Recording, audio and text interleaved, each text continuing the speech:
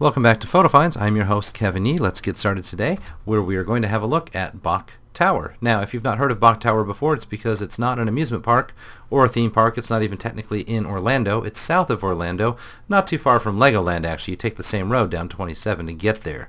It is a National Historic Landmark. What is Bok Tower? Well, it's a preserved area. You're going to find that after you pay admission in the main entrance here, there's a lot of driving through these orchards and orange groves to get to the Singing Tower, which is kind of one of the high points in Florida, in central Florida, and we'll get a view from that later on. It's mostly, however, a botanical garden. And so after parking and making your way up to the reception area and the sort of the main entrance, you'll see some cultivated gardens, but that's not the kind of gardens that awaits us. It's mostly more wild. The reception area is good because you're going to want to stop by the information zone here and get yourself a map of the grounds, as well as rent, if you want to, a kind of free backpack for kids, which has things in it like a GPS and magnifying glass. It's really organized to make things a little bit more interesting for the children. And then hop into the theater as well for a 5 or 10 minute little video about the history of the place. And before you visit the nearby museum, also included here, we learn about who Bok is, some of the people he knew, some of the artifacts he had, what it took to build this singing tower, the carillon, which is a little bit like an organ, except ringing with bells, and what it took to build that. And this is an example of what it takes to run the carillon, and you get to ring one of the bells. In fact, here's someone ringing the bell up top. Just outside from here in the reception area, interesting rock garden. If you look at it a little closer, all the rocks are on their side, reportedly causing some arthritis for the artist who built it.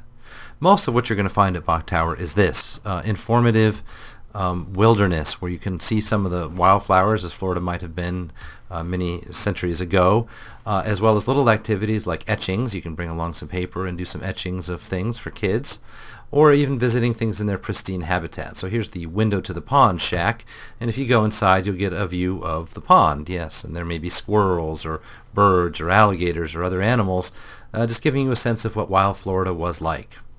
Most visitors are going to hike from here up to the Singing Tower, to the tower up at the top, and this is interesting for a couple of reasons. You hike through sort of native palms, and if you can navigate your way through these scary spiders, you'll be a stronger person than most. Stopping perhaps at the koi ponds, where the koi fish will do their best to give you dumbfounded looks.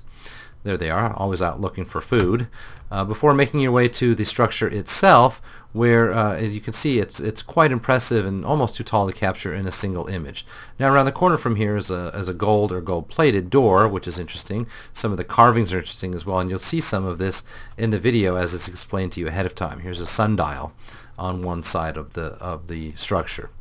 So taking the whole thing in, you can see that it kind of has a clearing of the trees, what is otherwise a large kind of mound at the top of central Florida. And so as you can see a little bit in the zoomed in spot here, we're at elevation. This is one of the few spots in Florida that is an actual hill, and so you can get a great view of the landscape of central Florida, and this is what inspired Bok in the first place to buy the land and set it aside and to build that tower that you see there now.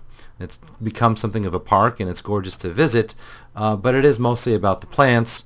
There's not a lot of animals to look at there, except for a couple that you might encounter on the way, and mostly about the view as well. That does it for this time. We will catch you next time back in Orlando with some of the regular attractions.